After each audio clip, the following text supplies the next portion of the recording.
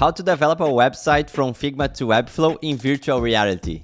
Is this the future of web design? Let's see. So we are here in my virtual space in a cozy house with a nice view of the mountains.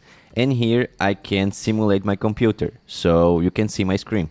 We can resize our windows so we can have huge screens.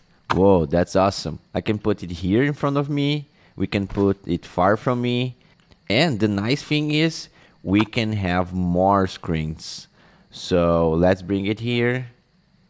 We can have it at the top. And we can have it here. And we can add more screens if we want. We can also work with our real hands. Whoa, this is nice. I can control the screens with my hands. And this is nice. I can play around with it and works like magic. Whoa, this is fucking sweet. We can also do this. Please hit the like button. And the best part, we can change our environment so we can work in other place. Let's see here. Let's work in a spaceship. Whoa, this is amazing, huh? It's a nice view to develop websites, right? We can see here Africa, Italy, Europe. Hey, hello Alex, hello Finsweet team, hello everybody. So let's develop a website here. Great. So we have Webflow platform here and Figma there. I'm going to access the Webflow designer to start the development and the UI design file here. Chup. Nice, let's do this. I'm going to add a section. And I'm gonna speed up the video for you because the idea here is to show a new way to develop website in virtual reality and not the development itself.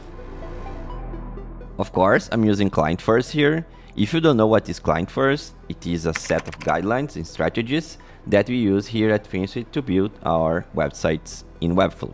For example, here I'm naming all elements inside the navbar with the prefix nav.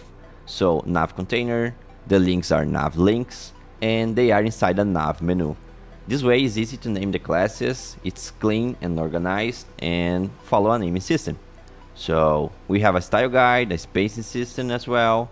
It's nice. Our developers here at Finsweet use it, so we really recommend it.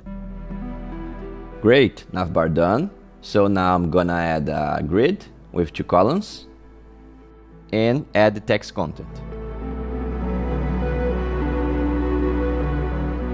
Cool, let's add the VR image now. Wait, we can always pause to see this beautiful view of the Earth. This is nice, the overview effect. When we see there are things bigger than us, we can see here there are no borders, we are all together in the same planet. Okay, let's finish it. Nice, I think we are done. Let's publish the project. Yeah, perfect. From Figma to Webflow. Here's a website developed in Webflow, really nice. And here is the UI design made in Figma. This is the first website developed in space in a spaceship.